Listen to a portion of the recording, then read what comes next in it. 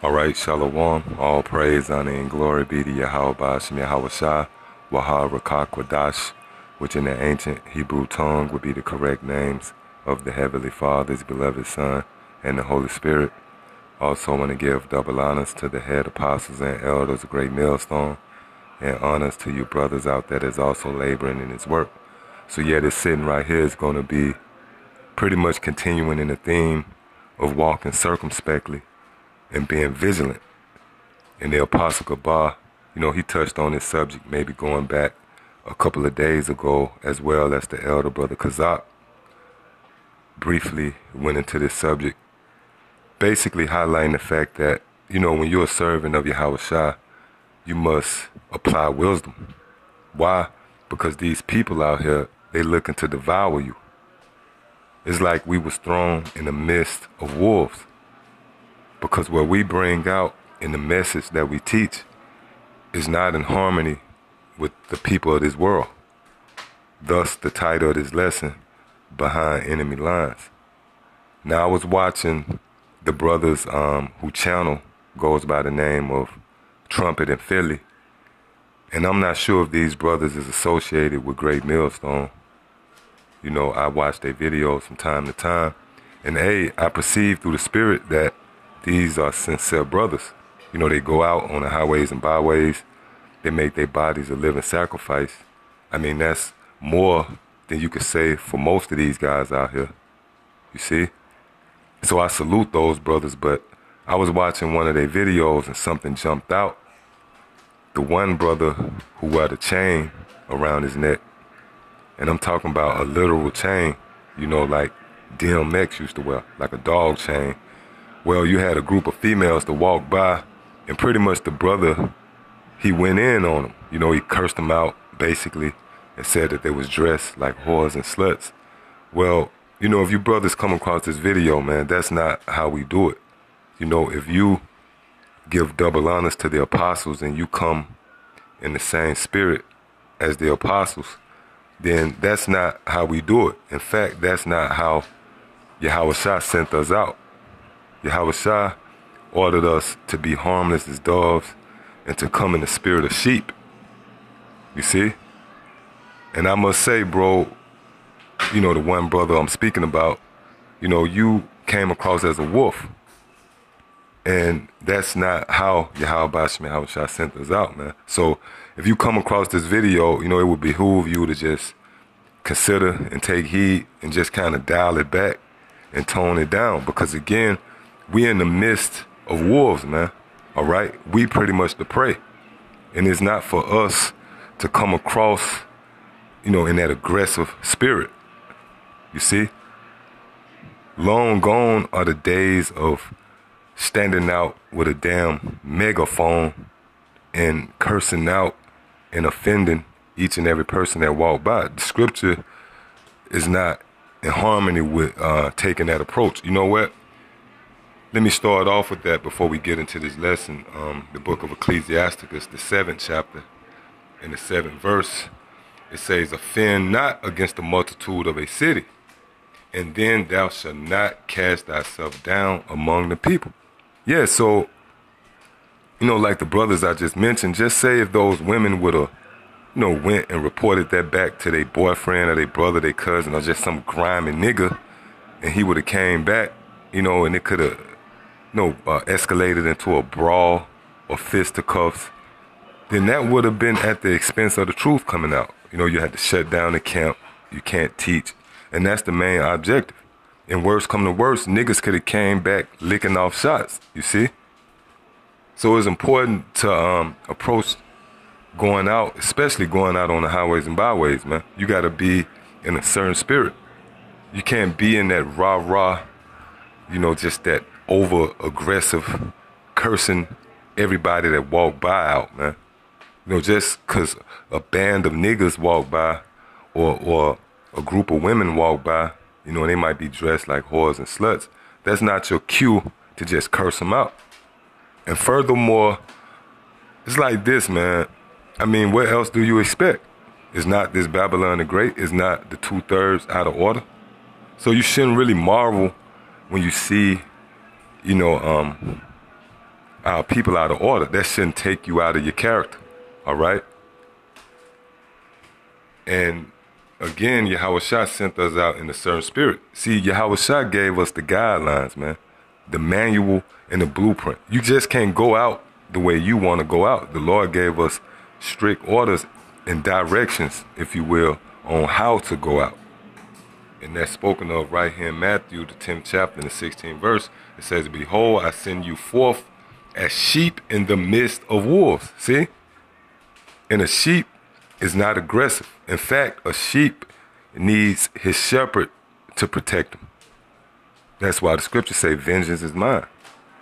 So if you come across or encounter certain situations, and hey, you know, I understand it's a work in progress, because it's been times, I'm going to be honest, man, when I first started going out, I'll never forget, I had a meltdown, man.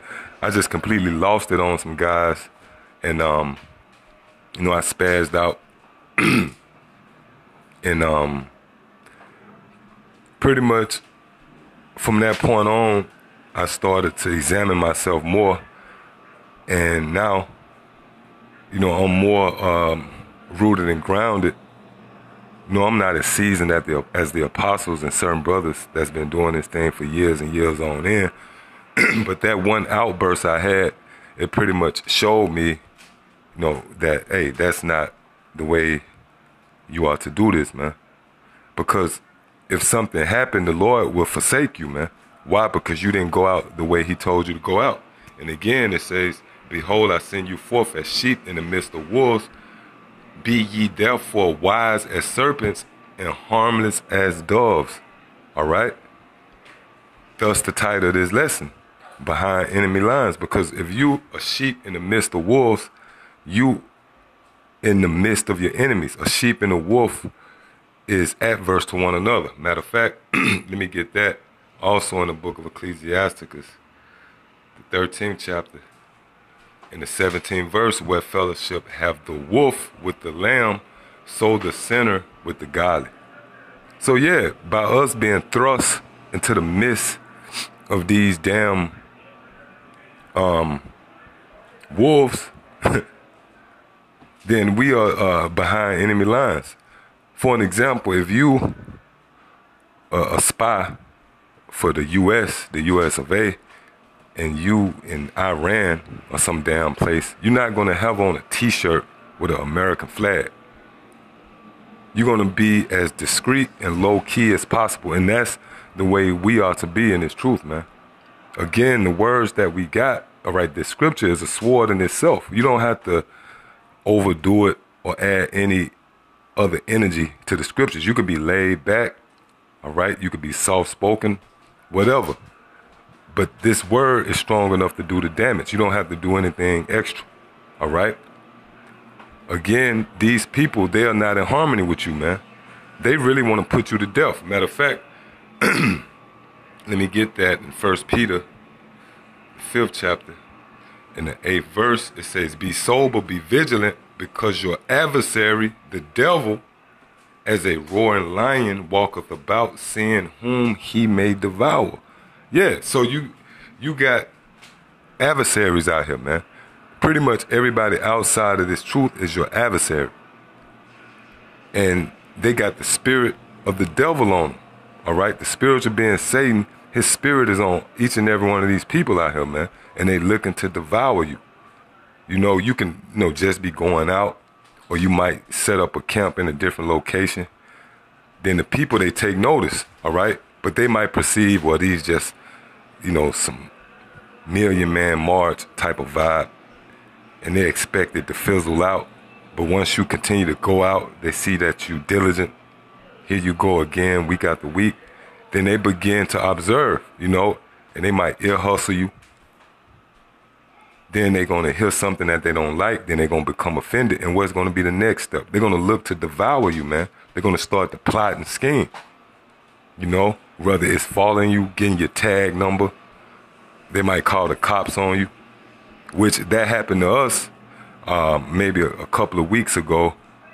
The Spirit had it while I was speaking at camp, and I was speaking about these homos, and lo and behold, the Spirit had it where a homo walked by, you know, and he was ear hustling, and he maybe walked a couple of steps past the camp, and he stopped and he jumped on the phone. And I told the brothers, yeah, this devil was about to call the cops, because these homos, they know that they got rights, you see?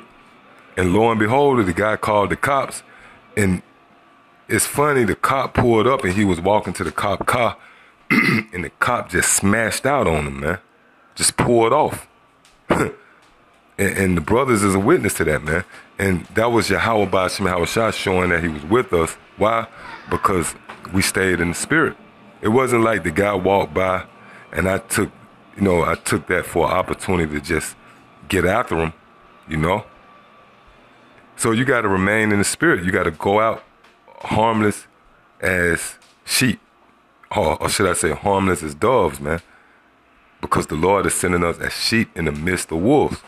Matter of fact, let me get that in Ephesians, the 5th chapter, and the 15th verse. It says, "See then that ye walk circumspectly, not as fools, but as wise." Yeah, and when you go into that word circumspect, it's pretty much a compound word, spec, meaning to look or to see. That's why you hear the phrase speck in your eye, you know, or spectrum. What it means to look or see. And circle means around. So the word circumspect literally means to look around. And that's the spirit you got to be in. You can't be in just a gun-ho, you know. You got to come out on the streets. When you come out on the streets, you got to understand that you are the prey, man. You know? And you can't come off as the aggressor. Matter of fact, let me get that. In the book of Isaiah, I believe it's the 59th chapter. Let me see.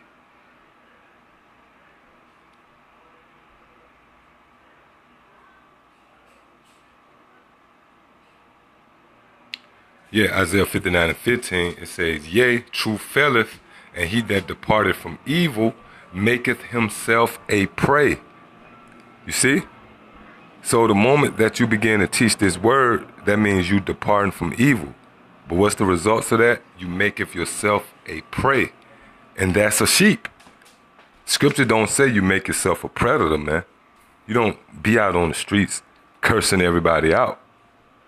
Now, yeah, the spirit get on you at times. You might, get fired up.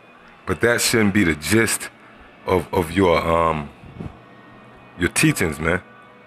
You know, you got some brothers out there, they might have a bad day.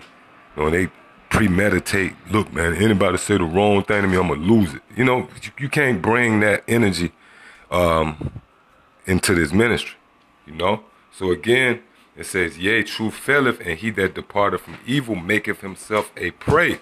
All right? And that's what we are. We behind enemy lines, you see? And the Lord saw it, and it displeased him that there was no judgment. See? So the Lord is going to stand up for us, man. The Lord is going to intercede and going to bring the hammer down, if you will, on these people. He's going to bring the judgment, man. It's not for us to take that approach. Why? Because it's like we fighting our enemies on their own home turf. Okay? We behind enemy lines. So when you behind enemy lines, you got to be very vigilant. You got to be circumspect. You got to watch how you move. You can't be, just loose, You got to pull it together, man. All right? So I just wanted to go into that. Lord willing, it was edifying. Till the next time I say shalom.